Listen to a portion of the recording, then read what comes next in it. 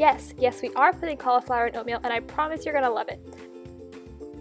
This amazing twist on oatmeal is from Vita La Vegan's new ebook, Hide and Seek Vegetables, which I just did a review on my blog, so you can find more details about the book there. So these are the Cauli-Berry oats. So they're basically like strawberry oats with cauliflower mixed in, and it makes for an amazing texture and taste. I was completely shocked by how good this was with the cauliflower in there. So to make this secretly veggie-filled breakfast bowl, you're going to need 1/2 cup of rolled oats, 1/2 cup of strawberries, chopped up pretty small. Next is 1 1/3 cup of almond milk or any plant milk you like. The recipe calls for a 1/2 teaspoon of stevia, but I did not have any, so I used maple syrup. She said you can substitute other liquid sweeteners. So this is about 1 tablespoon of maple syrup. And then for the cauliflower, it's going to be 1/2 cup of finely chopped cauliflower. You want to chop it really small. And just like all the recipes in this ebook, this is super simple. You're just going to add everything to a saucepan and cook it with a cover on it for 5 to 7 minutes over medium-high heat. You may need to stir it a few times, and you want to make sure the cauliflower is nice and cooked completely and tender when it's done.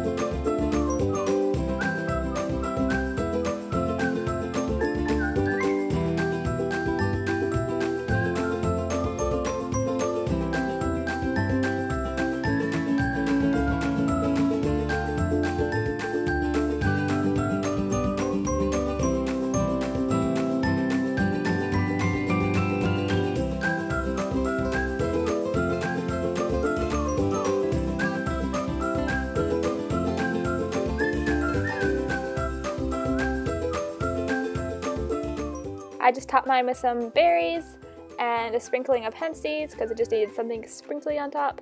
And I drizzled a little bit of coconut milk on top just to kind of look pretty and make it a little extra creamy and special. That's all completely optional though. You can top it with whatever you want. I have my complete review of this ebook along with this recipe and all the details over on the blog. It comes out April 30th and it'll be free for the first 5 days, and then it's $2.99. This book is so much fun and really creative. There's vegetables stuck into things that I never would have dreamed of. It took me forever to decide what to try first because everything looks so good. So I really think you will love it. There's 15 recipes, they're all vegan, they're all really simple and totally my style. So if you want to download it, then click here, and I hope you enjoy it too.